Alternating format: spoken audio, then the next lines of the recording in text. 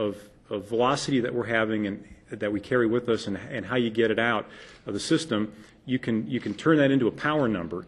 And Phoenix dissipates about 34 megawatts of power during the 7 minutes from top of atmosphere to touchdown.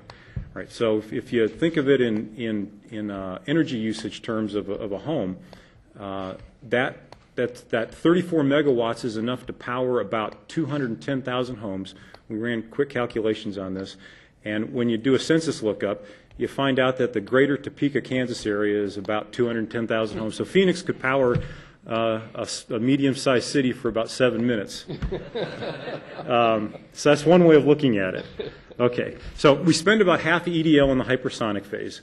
At that point, when we slow down to about the 1,100 miles an hour, if I can have the next slide, please, we go ahead and deploy the parachute.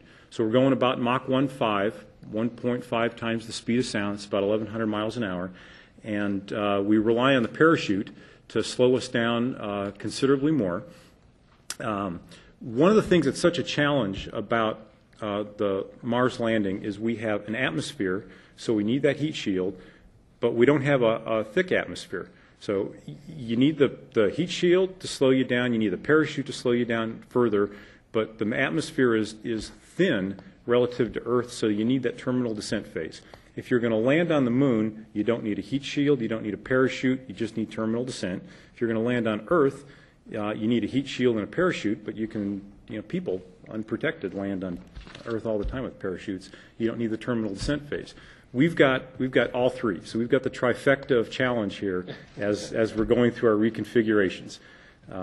Okay, next slide, please.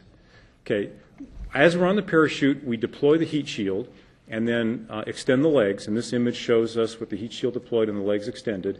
This is the point Barry talked about where we activate the radar. The radar is absolutely critical. We do have a couple of film clips at the end here that show parachute testing and radar drop testing. All right, at this point now, we've got a ground fix. We know where the ground is. We have attitude and velocity determination. Okay, next slide, please. Okay, we now release from the back shell. Now, as if this wasn't exciting enough, this is when it really gets exciting. We've lost the cocoon, we've lost the safety net hanging from the parachute, and we're now a free flyer. And it's all up to the terminal descent system to bring us safely onto the surface. Okay, the terminal descent phase, next slide please, lasts about 37 seconds, and that's where we get ourselves into what we call the constant velocity mode, and that's 5 miles an hour, and the objective is to get to constant velocity as quickly as we can. That's margin, and when you're a flight designer, margin is a good thing. So we're trying to get to constant velocity as quickly as we can, take constant velocity mode down to the surface, and touch down at about 7 minutes after we start the entry process. Next picture, please. So here we are on the surface. This is the lander with the solar arrays deployed, and there's our butterfly with those beautiful wings extended. So that's what we're looking at on the evening of the 25th. Now, what I have coming up next is a couple of film clips, and what these film clips highlight is something that's been a hallmark of the Phoenix program. We've done extensive testing throughout the development phase. We really did have an advantage with Phoenix that we inherited a fairly mature design from the Mars Surveyor 01 project, and we really used that to our advantage. The first film clip is something that's going to contain two things. It's got a parachute test and a radar test. The key thing about the parachute test is you need to make sure that your parachute will fully inflate under all the conditions that it may experience at Mars, and you also have to make sure that the harness or the bridle of the parachute can handle the snatch loads when that parachute pops open. Our analysis shows that we'll experience around 10,000 pounds of force that are generated when that snatch load occurs. We tested the parachute to almost a factor of 1.5 times greater than that. So that's a really important thing, again, to get margin in where you can. The second portion of this film clip is the radar testing. And this really exemplifies the teamwork between JPL and Lockheed Martin doing the radar test program. Very extensive.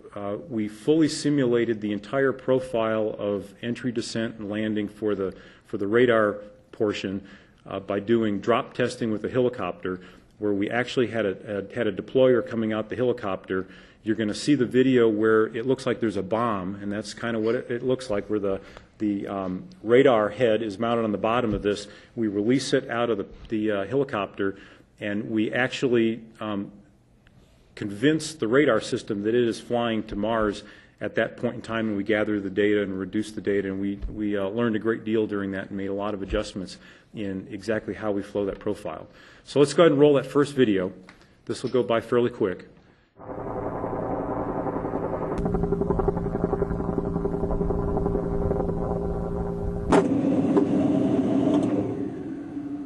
Fully inflated, and this will be how we'll spend a chunk of our flight down. So this is the radar testing here. There's the bomb I spoke of, the